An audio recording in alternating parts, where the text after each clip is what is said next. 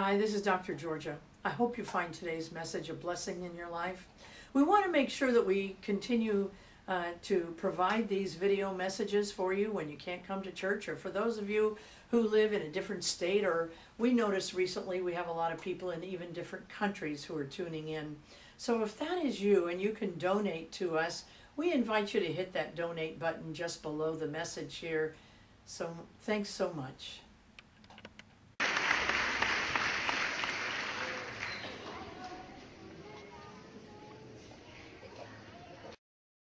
All right, let us prepare ourselves. If you will, put your hand over your eyes.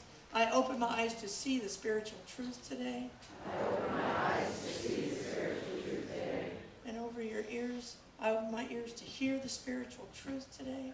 I open my ears to hear the spiritual truth today. And now over your heart, and just extend out your arms. I open my heart to receive the spiritual truth today. I open my heart to receive the spiritual truth today.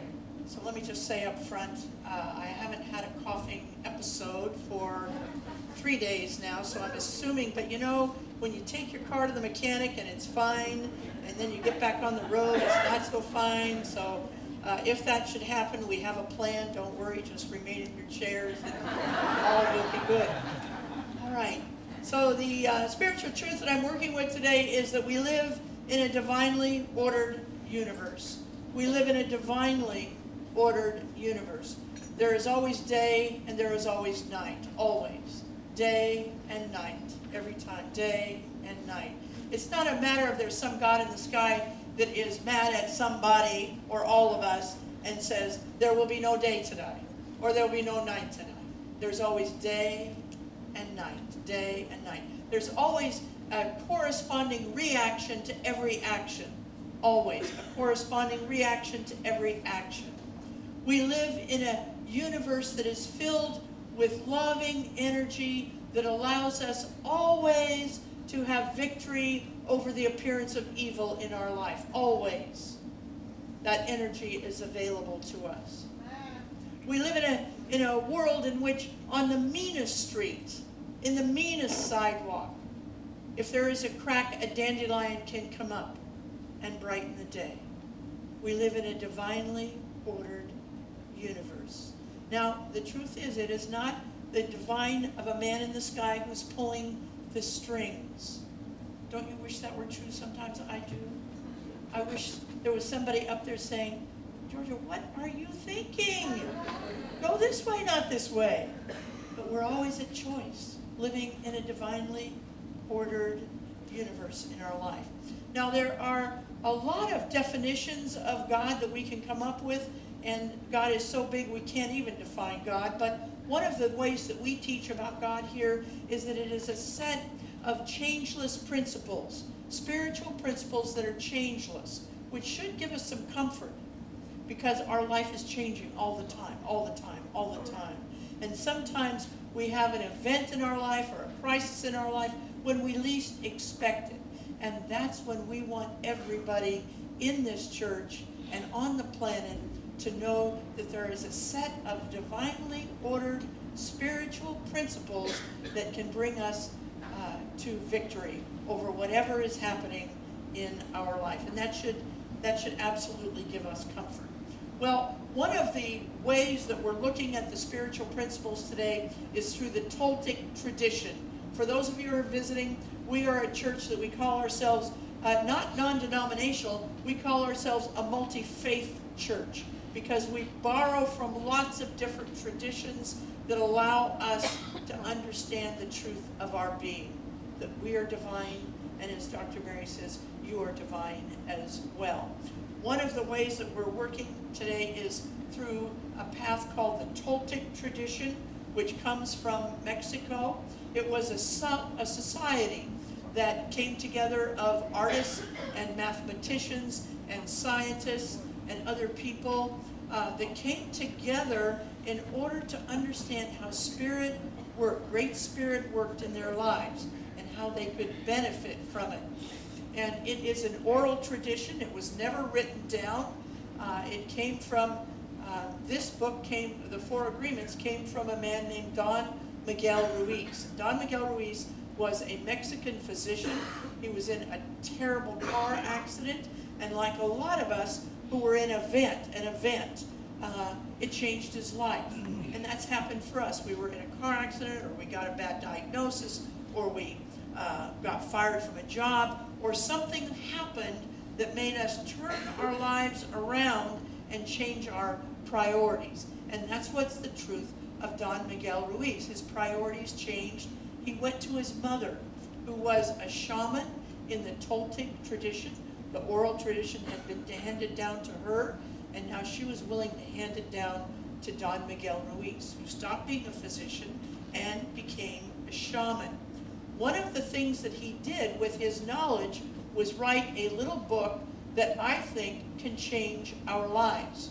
I talk about it every November because I think that if we can embrace these simple 4 agreements, you will have a happier holiday season.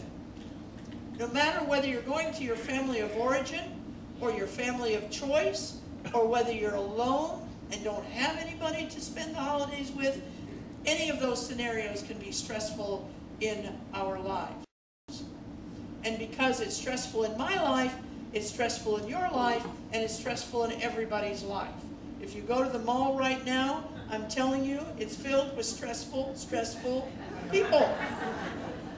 And when we're in there, chances are we're a stressful person in our life. With these 4 agreements, we can begin to be more proactive as to what happens this season. So we're going to start right now, and I'm going to run through all 4. Usually I take a whole month, but today we're going to go all 4 in one sermon. The first one is be impeccable with your word. Now on the surface, you can think that Don Miguel Ruiz is talking about lying. Don Miguel Ruiz is not talking about lying. He's talking about something much deeper than that. But because that's where our minds go, I want to share with you some of the beliefs I have about why we lie. I think we lie actually for only one reason. We are afraid of something. We're afraid we're not enough and we embellish ourselves. We're afraid we're going to hurt somebody else's feelings.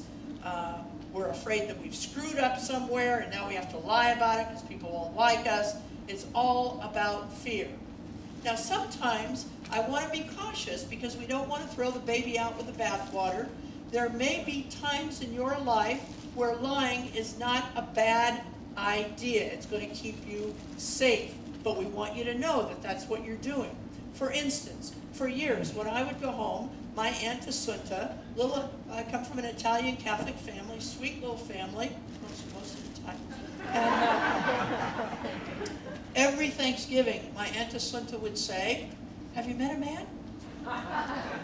Now, I was not brave enough at the time that Aunt Assunta was alive to say what was really going on, so I would make up men's names. Sure, you know, Herbie's doing great, or Fred, or Al, or one day I was feeling especially brave, and I said, "Yeah, Mohammed is doing really well." That stopped it for at least 2 years, but then she picked it right back up again. So sometimes lying keeps us safe, but generally and always we want to ask ourselves when we lie, what's the fear going on here? What am I afraid of today that made me tell that lie? It'll make you feel better. It'll make you feel less guilty about yourself if you can understand with compassion that you just told a lie for some other reason. It was fear.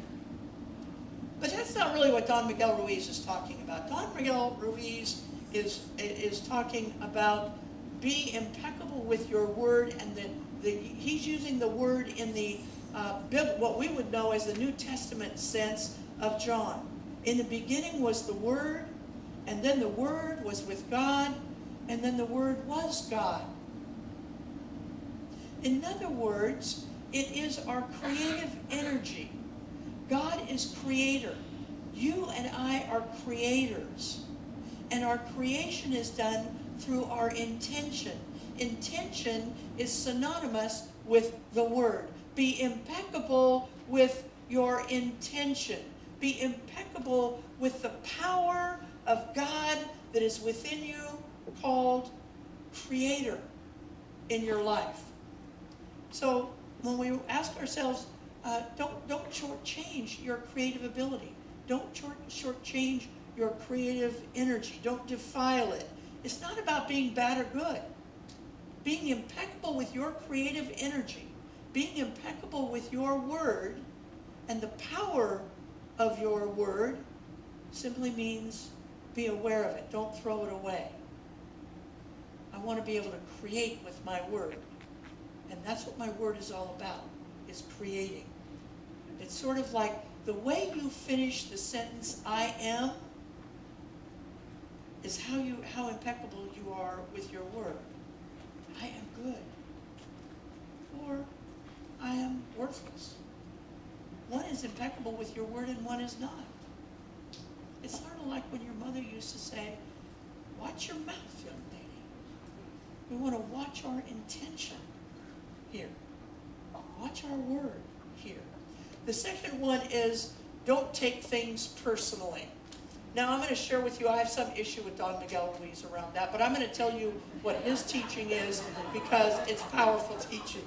Okay? So here's his teaching. His teaching is anybody who says anything about you that hurts your feelings is on them. It's not about you. What you think of me is none of my business. We're not born to say mean things to each other, to hurt each other's feelings. That's not our natural state. So if somebody says something to you that hurts your feelings, it's because they're not feeling good about themselves. And they want company for their own misery.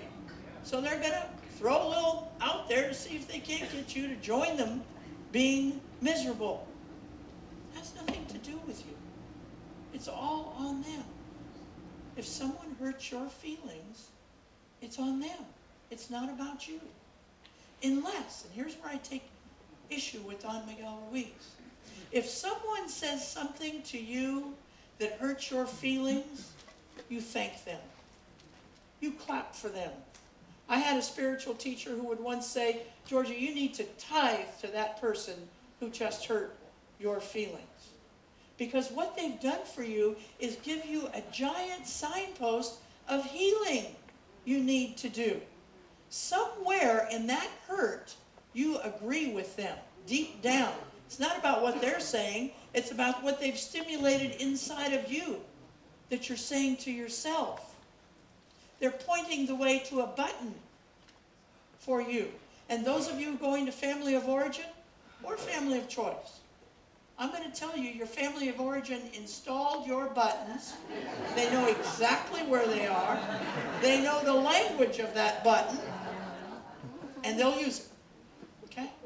So what we want to do is to begin to look at, oh, that hurt my feelings. I guess I have some healing to do around this issue. For instance, if you tell me I'm a bad teacher, it goes right over my head because I know I'm a good teacher. I didn't even think about it. Talk to the hand. I don't care. Say what. It's not going to hurt my feelings. Now, if you say something to me about being of an advanced, mature age,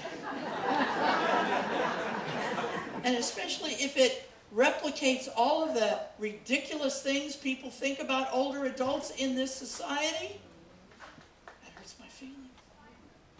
I go to my doctor, who's probably 15. I don't know. And I love this kid. He's a great kid. But whatever I go there for, he says, well, now, you know, Georgia, you know, when we get to be a certain age, how would you know, first of all, what happens at a certain age?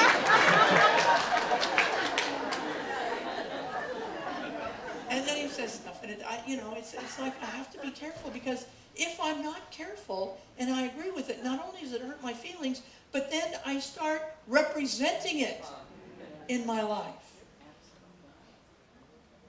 So whenever my feelings are hurt, I give God grace and thanks. And that person who showed up. See, everybody we attract in our life who hurts our feelings, we attract it We invited them in so that we could heal ourselves up, to begin to know for sure that we are whole, perfect, and complete in our life. See, when people call us into, when we've called people into our lives, we just, and now I'm sort of thanking them. I'm not saying out loud so I don't make it worse, but I'm kind of thanking them inside. Thank you for calling me a dyke. Thank you. Thank you for calling me old. Thank you. Thank you for not paying back the money that you owe me. Thank you. Because in all of those areas and more, every area where somebody hurts my feelings, I've just been given a gift. And it's a gift I get to be gracious about and thank, and then go home and heal in my life. The next one is don't make assumptions. Do not make assumptions. Stop looking at the facts of this divinely ordered universe and start looking at the spiritual truth that God has provided for us. Because the facts aren't going to get us anywhere. The spiritual truth gets us somewhere. I know in my head, because I read about it, I pray about it, that we live in an unlimited universe. But like for some of you, sometimes money gets tight. And when money gets tight for me, that's where my focus goes. And where it needs to go is that I live in a divine, doesn't mean I ignore my bills. It means I put my focus on the divinity. I put my focus on the street name for God, which is abundance in my life. See, when I feel dis-ease in my life, when I get something, I need to focus on being whole, perfect, and complete, and not on whatever it is, whatever owie I have. But I'm a notorious person. I get it, whatever I get right on the internet. Right? In fact, Dawn has turned off the Wi-Fi. If I complain about something, Wi-Fi goes off. Because I can get an earache and I can go in there. What happens? Why would somebody get in here? Oh, you mean it could be a brain tumor? And I have a brain tumor. I don't have anything little. My focus does not need to be on the effect. It needs to be on what's going on. That I am whole, perfect, and complete. And that's where I need to stay. When we say,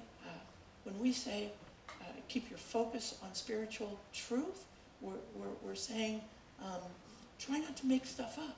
Try not to make stuff up. He has a little story in the book. Now look, I'm going to just stop. If you haven't read this book, get the book. Yeah. It'll make your holidays much better. Many of us have this book on our shelf. We haven't read it in years. Get it out. Read it again. Read it again. But he has a little story in the book about a woman who's at a mall, and she's looking at clothes, and all of a sudden a handsome man smiles at her clear across the store. He smiles at her. And from that one smile, she has in her mind that first kiss, the first date, the wedding, how many kids they'll have. Now, she may not have, it doesn't mean don't have dreams. It means check things out before you go too far in your life. Don't make assumptions. So the last one is always do your best. Don Miguel Ruiz, he's talking about always do your best with the first three. Try and be impeccable with your word. Now don't blame yourself if you don't. You're going to have a dream, an intention, and you're going to start doubting it because that's what we do. Don't blame yourself. Be compassionate about yourself, and then get back on and be intentional with your work, your creative power in your life. Hook it up with God's creative power. And, all of us will take things personally. We're going to do that. We're going to get our feelings hurt. Don't worry about it. Just remember what's going on here. It's not about you. It's about them. And they've just given you a great holiday present. But I want to enlarge the concept and talk about doing our best, not only with the first three of these agreements, but with every area of our life. With our family life, with our work life, with our leisure life, with our friends' life. Always doing our best. And the first one is to try and keep your mind free of reasons why things won't work. Try and keep your mind free of reasons things won't work. And the best way to do that is to get up every morning and before you go out and face your day, read something of a spiritual, uplifting nature. Whether it's something out of the Science of Mind magazine, which is fabulous, or whether it's something out of the Quran, or the Bhagavad Gita, or the Sutras, or anywhere, out of something that, go look at video, inspirational videos like the one we had today. Pick yourself up before you go anywhere outside.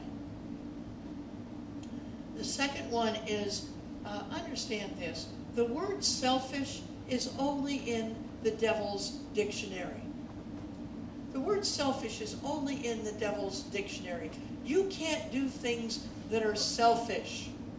Every time you uplift yourself, you uplift those around you. Now, assuming you're not taking away from anybody else, but you're uplifting yourself. And people often stop themselves from doing that because they think that it's a selfish act. Know this, every time I am in the presence of somebody else who is happy and making themselves happy, I become happier. And so do you. The word selfish we have to stop elevating that to some sort of a spiritual state. The word selfish is only in the devil's dictionary. The third one is set a goal for yourself every single morning. A goal for yourself every single morning. T.D. Jakes, who I adore, he says this, when you get up in the morning, have a plan as to how every activity that you've got going on that day is going to look. Actually play it out in your mind. When you get up on Thanksgiving morning, play out in your mind how that dinner is going to go. When you go to work in the morning, play that out. How is it going to go? And only play it out positively. Don't get into the, oh God, she's going to be a woman. No.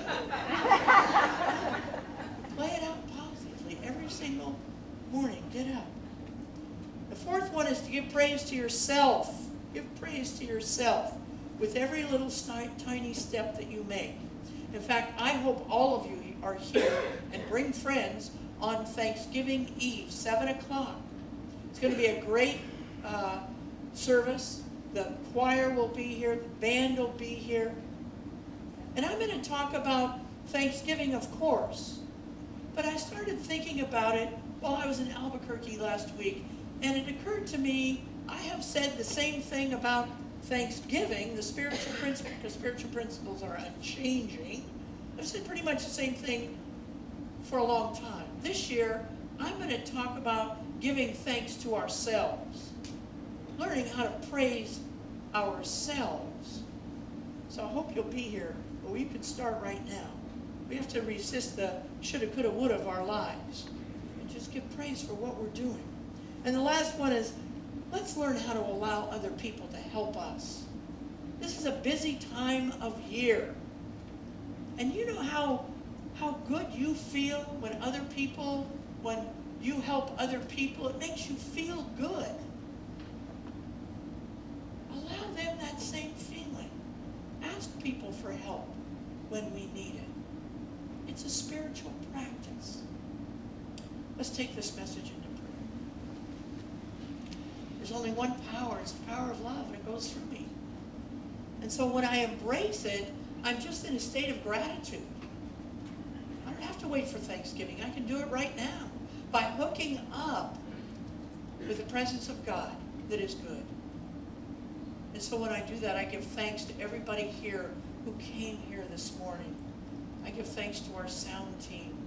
I give thanks to our music team. I give thanks to our ushers. I give thanks to Steve for being just a rock in this church as a Sunday coordinator. I give thanks. I release His word into the law. Together we say, and so it is.